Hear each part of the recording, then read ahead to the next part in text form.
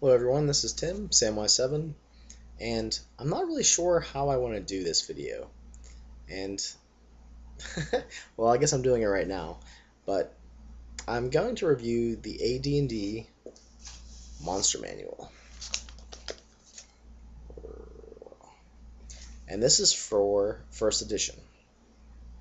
Now, the reason I say I don't know really how to review this is it's a monster manual. There's lots of creatures in it, lots of little pieces of artwork, and I don't really know what to do. I was going to try to go through and kind of pick out some of the cool monsters, and as I was going through, I realized that there are a lot of cool monsters in this book.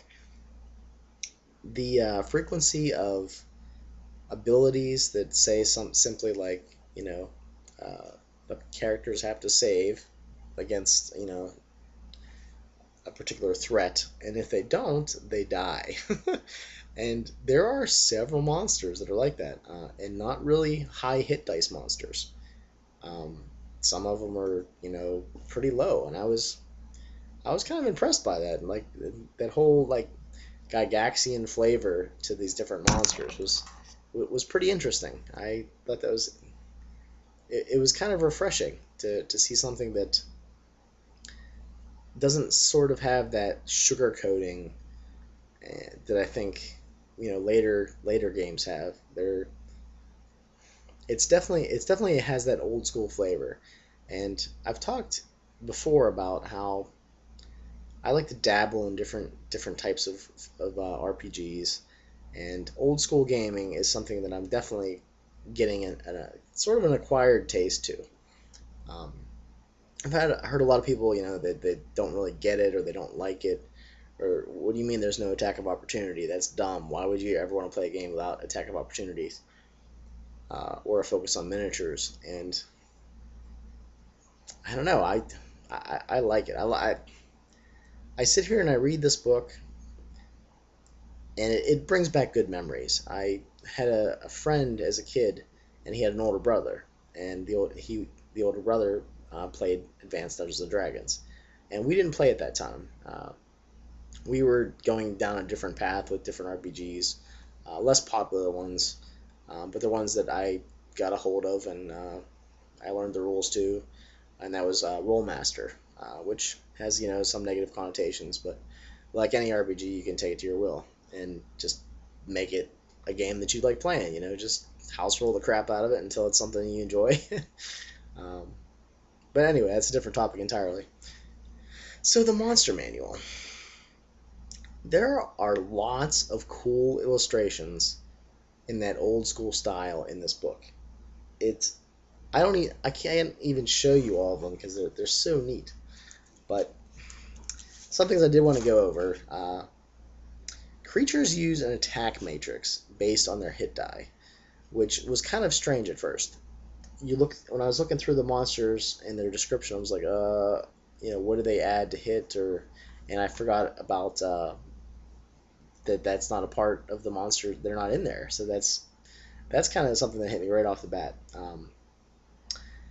And I also noticed there's no real like stats for some of these monsters. Like the traditional 6 D&D stats, which I also thought was interesting. Like I'm like, wait a minute, there's no strength plus unless it's in the description, and you have to read the description of all these monsters. I mean, you should read the description in any monster manual, but there are lots of crunchy little details in the descriptions of every monster. So if you're planning about putting something in the game, you really need to read the whole thing.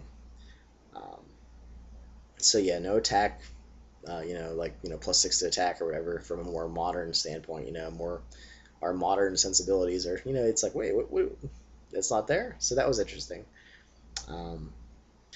Also, the attack matrix is not in the monster manual. It's in the DMG. So you obviously need the DMG to run a game, but I just thought that was strange that it didn't also put it in the monster manual. So that was kind of funny. In the attack matrix, you really just cross-reference hit dice of the creature and the AC of the target to try to figure out what they need to roll. And it's a little table. It's not really that bad, and I think I kind of prefer that to the Thaco. So I don't know. I just thought that was kind of interesting. Frequency is the likelihood of being encountered. Very rare is 4%, rare is 11, uncommon is 20%, and common is 65. The number of peering is the average number of monsters. This is only a guideline. Feel free to add to this number or decrease this number of monsters depending on what the party's like and their makeup. Um, Armor class, obviously lower is better in this case. Um, Move, this is something that I'm not real sure of. I looked and it almost looks like the movement is in inches. There's the two lines, the inch mark. And if someone can help me clarify that, if the movement is in inches in first edition AD&D, I'd really appreciate that because I kind of tried to find things. I haven't read the DMG yet, so maybe it'll tell me in there, probably. But if someone can tell me what the little inch marks are, if that's how they did it, they just did everything in inches. Guessing that's the case since Gygax was from like a miniatures game background, but I could be wrong. Hit dice is d8s. Something interesting about hit dice is that if let's say it's a 6 hit dice creature, and then it says +4 afterwards. That +4 is you roll 6 or 6d8s, and then you add 4 to the total. So don't think it's like wait, is it 6 plus 4? So was that 10 hit dice? No, it's 6d8 plus 4. So I thought that was fun. Well, interesting. Percent in layers, a chance of encountering them, of course. Treasure type refers to a table that's also in the DMG.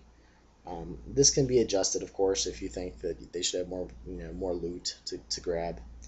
The number of attacks is the number of basic attacks per round. This doesn't count unusual or special attacks that the monster may have, and those will be listed. There's a little thing that says special attack or special defenses, and you need to look in the description of the monster to see what that is. Damage per attack is pretty simple. If there's none listed, it is damage by the weapon that they use. So they, whatever the damage for like a sword would be, that's what their damage would be. And it's interesting.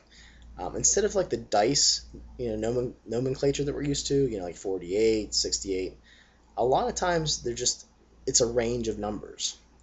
And sometimes it's a little tricky to try to figure out what the range is. It'd be like, I don't know. It's like, for a D8, it sometimes lists 1 to 8. That's pretty simple. And some of them are a little funky. Like it'll give you a strange little, range of numbers, and you have to try to think, okay, is that D4s? Is that something else? That's one thing I noticed that was kind of obscure. Like I said, special attacks are listed in the description for the monster. Magic resistance is a percent chance of a spell failing in the monster's presence.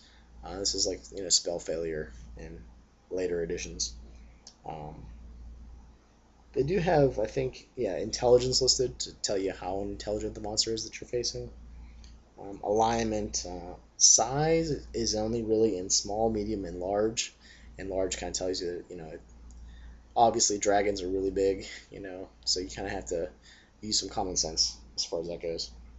And then at the very end, it'll tell you a little bit about the psionic abilities for every monster. And again, I'm not used to just having psionics as in the core rules, so that was different. I'm still kind of getting used to that. I've always heard psionics are a bit broken and they don't always mesh well with magic, but I don't know. If there's anyone out there that's ever really played First Edition, I haven't. And like I said, this is kind of like I'm like an old school convert. Please inform me. I don't know. But that's pretty much what each monster has. I think I'm gonna go and talk a little bit more about some of the monsters. I wanted to just go through it. Like, there's a lot of monsters in here that don't really need reviewed, like bears and horses and things like that. But there's some that are very interesting, and they kind of have that first edition like some of their descriptions are nice and dark. So, all right, check me out in the next video.